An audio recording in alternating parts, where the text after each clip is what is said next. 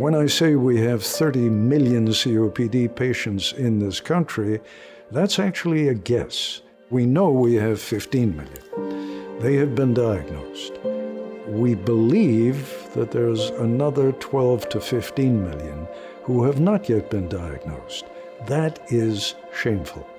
That has to change.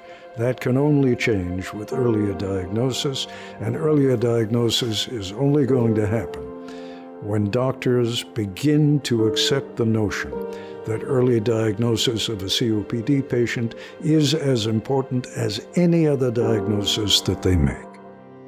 We are trying to provide tools for families, for people with COPD to get connected to the resources that are out there.